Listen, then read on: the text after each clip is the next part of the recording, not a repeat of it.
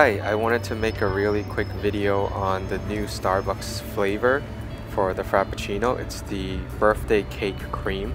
So this doesn't have any coffee in it, and it's based on the vanilla bean, as you can see, with the pink whipped cream. So it tastes really sweet and pretty much the same as a vanilla bean cream Frappuccino. I don't think I taste much difference. I think the pink whipped cream kind of makes it seem like it tastes like birthday cake, but not sure I can really tell much difference. This has 60 grams of sugar in a grande compared with 65 grams in a green tea and 50 grams for a coffee Frappuccino. Thank you for watching. Just want to post this real quick. See you in my next video. Bye.